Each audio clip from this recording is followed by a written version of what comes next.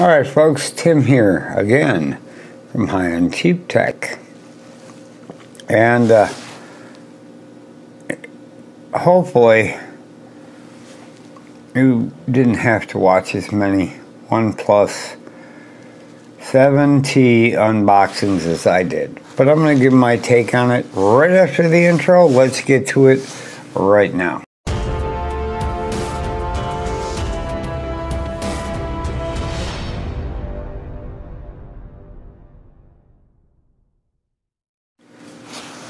Alright, we're back. I'd just like to say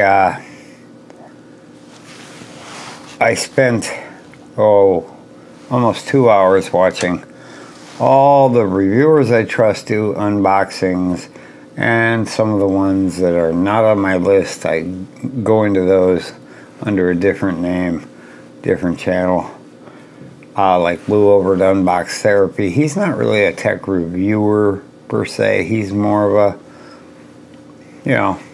unboxer guy. But at least he was honest. He opened the box up and as if it was today. And of course, these guys have their marching orders because he's got a free phone sitting in front of him and a ton of stuff. And he pulls out the first thing is this big, thick kind of, what's the cool new stuff? Well, you're not going to ever see that. It's a reviewer's guide, and he actually said that.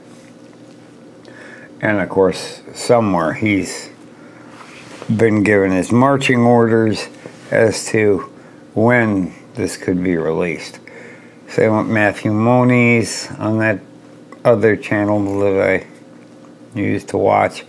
His first video out was dropping it into water, where we found out, yeah, it's really not IPA rated for a reason. Water gets in and kills the SIM card, or, at least temporarily. But if water got in, who knows, a week later he may have issues.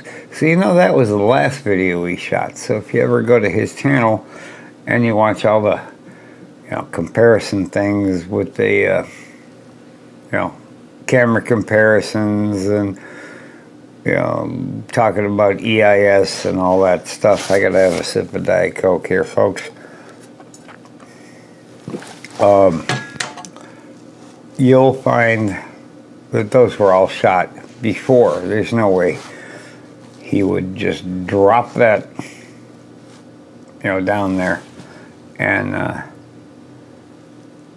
as his first video.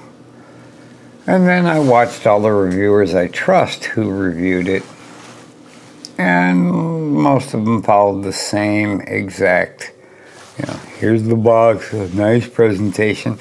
None of them mentioned that was a reviewer guide.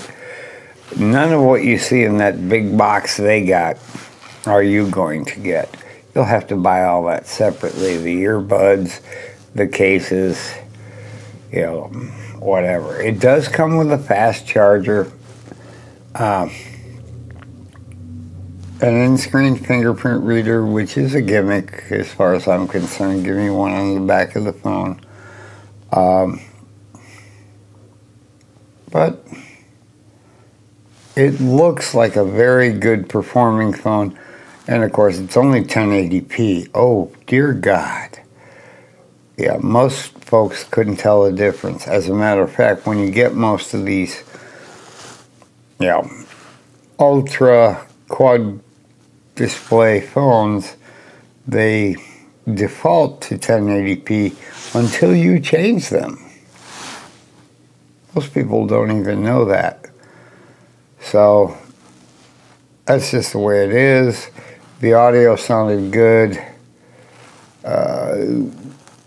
But of course we didn't see any actual video from him, but I'm gonna assume the audio from it sounds good.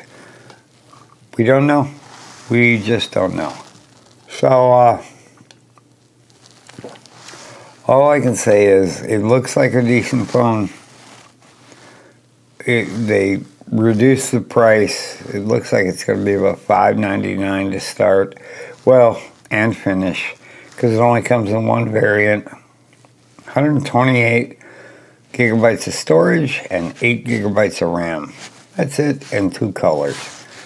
And they do throw in like a clear TPU case so you can still stare at the back of your phone if you're one of these people who stare at the back of their phone. And it's got a rather large camera bump, so you're going to want to put a case on it and protect it, any kind of case, so that if you lay it on its back, it's not going to scratch up the cameras.